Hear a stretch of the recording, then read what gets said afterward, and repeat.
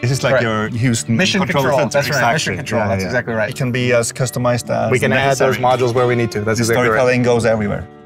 One of the cool things about Sanity and it being so developer friendly is that my engineering team was able to create very usable experiences inside of the CMS for our merchant team to be able to jump right in. It's very intuitive.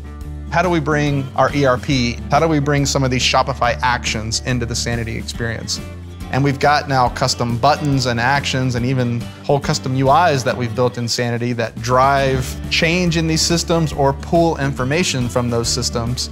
And Sanity starts to kind of be the central repository for how we're managing all of our product information.